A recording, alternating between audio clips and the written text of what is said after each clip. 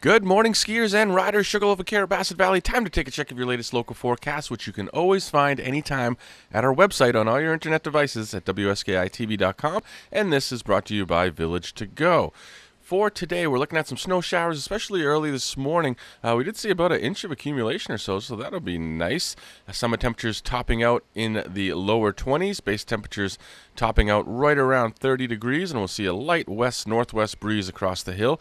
Barely noticeable, and it shouldn't cause any issues at all. For Wednesday, partly sunny skies, high of 22 at the summit, a high of 31 at the base, so fairly comfortable out there, especially for January. West-northwest wind, 14 to 20 miles at the summit, 8 to 14 down around the base, so not going to be an issue at all once again for Wednesday winds. And then looking ahead towards Thursday, more partly sunny skies with a high right around freezing, low of 19. These lows up high on the mountain allow those snowmakers to continue to blast out the snow. Mostly cloudy skies on Friday with a high of 33, and then a system moves through and we'll see a chance of some snow, possibly some mix down at lower elevations. As you can see, base temperatures topping out around 35. Birchwood Interiors brings you your trail report. Check them out in Village West. 54 trails to ski and ride on, 9 lifts skinny to those runs, 42 trails on the groomers list last night. Loose granular, hard packed surfaces, about an inch of new snow was still kind of spitting out there this morning, so that will groom in and ski nicely. Speaking of grooming, Timberline, Bridle Chain, Tote Road, Haywire, Spurline, Kings Landing, and Hayburner, as well as Narrow Gauge, Competition Hill, Sluice, Gondola Line, Candyside, Lower Winters Way, Boardwalk, The Landing, Birches, and Snowbrook all around the base area. And heading over towards the east side of the mountain, you'll find groomed runs on Ramdown, Two Hall, Whiffletree, Slasher, and Rollway. And West Mountain trails like Windrow and Scoot. And don't forget the stomping grounds are open, as well as the small park on Tote Road. Snowmaking continues on Wedge, Sidewinder, as well as Upper Timberline, Gondola Line Extension, and Upper Tote Road. And just a reminder, starting at 7 a.m., uphill travel is permitted, mostly over on West Mountain and Windrow.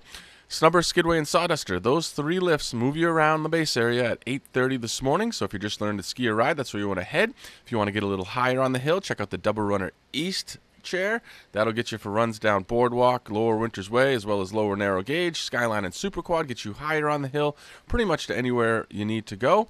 King Pine and Whiffletree over on the east side. High on the east side is the King Pine lift, and Whiffletree down lower, nice fast Super Quad, and those get going at 9 o'clock. As well, 9 o'clock, Timberline, that gets going. They bring you up to the second highest mountain in Maine, right up to the top. If things clear out, you'll see some gorgeous views from up top there. And current conditions at the Sugarloaf Outdoor Center. They are doing some periodic grooming throughout the week, just trying to hold on to the snowpack. They do need some new snow, but give them a call, 6830, to see other activities that they have available currently. Also want to let you know, Fat Bike trail conditions, things are all right out there. Mead, Old Gauge, Goldenrod, Grassy Loops are all pretty good. Just lower your tire pressure. Some of the other trails are a bit rutted out, but good for advanced riders if you want to get out there and get those fat bikes on the snow.